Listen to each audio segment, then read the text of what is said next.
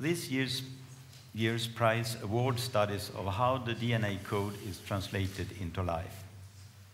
The Royal Swedish Academy of Sciences has decided to award the 2009 Nobel Prize in Chemistry jointly to Professor Venkatraman Ramakrishnan, Professor Thomas Steitz, and Professor Ada Jonath. And the Academy's citation runs as follows: for their studies on the structure and function of the ribosome.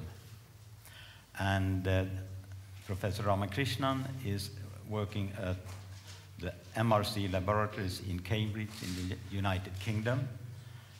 Professor Steitz at Yale University in New Haven, Connecticut, USA, and Professor Jonath at the Weizmann Institute of Science in Rehovot, Israel.